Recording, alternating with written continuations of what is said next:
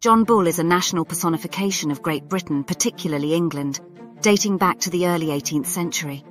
The character was created by Dr. John Arbuthnot, a Scottish physician and writer, as a means to satirise the political climate of the time. John Bull is often depicted as a stout, middle-aged man, wearing a waistcoat, breeches and a top hat, representing the typical Englishman.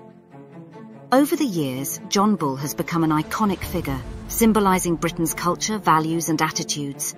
He is commonly used in political cartoons and other forms of media to convey patriotism, resilience and a sense of humour. His image has evolved with the times, but he remains a powerful symbol of British identity and pride.